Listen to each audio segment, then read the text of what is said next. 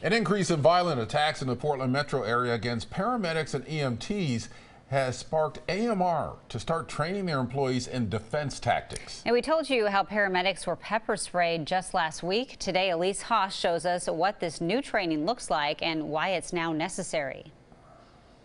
If Eric's the aggressor and I'm defending myself. Paramedics trained in medical care are now being trained in self-defense. There you go.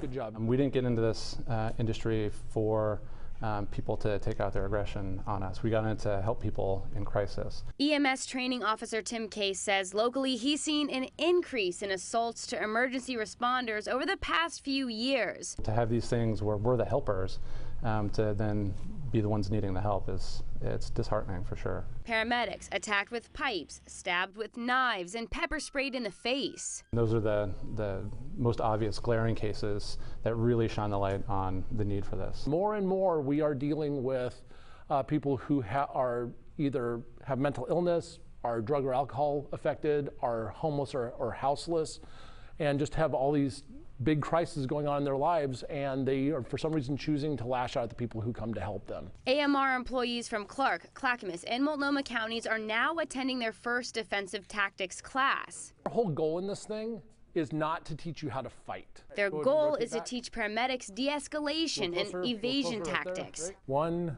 2, 3. Good. Practicing ways to keep distance. So let's make distance is safety when you're dealing with an explosive situation. Paramedics work in an uncontrolled environment, never knowing what they're walking into. Just know that when we're there for you, to support you, to help you in a time of crisis. In Clackamas County, Elise Haas, KOIN 6 News.